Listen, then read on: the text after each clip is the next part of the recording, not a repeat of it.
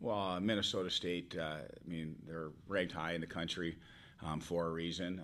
No, they got a good hockey team year in and year out.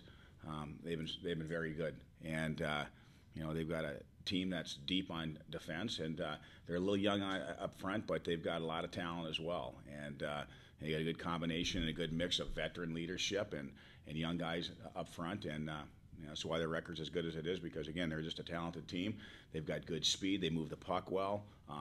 They're committed to defense, and again, year in and year out, it's a great rivalry we have with these guys, and this weekend is going to be no different. But it's been a challenging place for us over the course of the last couple of years as well. Jack, you want to get points every weekend. If you get points every weekend, you're basically gonna.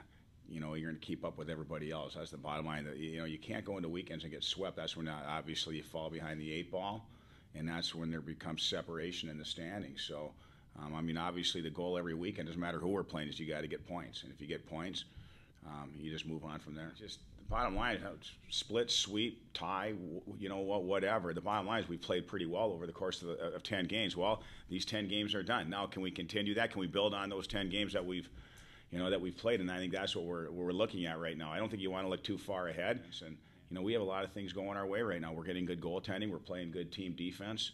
We're kind of chipping in right now offensively. We're chipping in with some different guys, which is good to see as well. So, there's some things that have obviously went our way, but will they continue to go your way? You never know. So, that's why you have to make sure that your details are good, your habits are good, and and then because there's going to be times there's going to be some dry spells. There's going to be some dry spells, and we've had some dry spells, but we've dodged a few bullets when we've had some dry spells.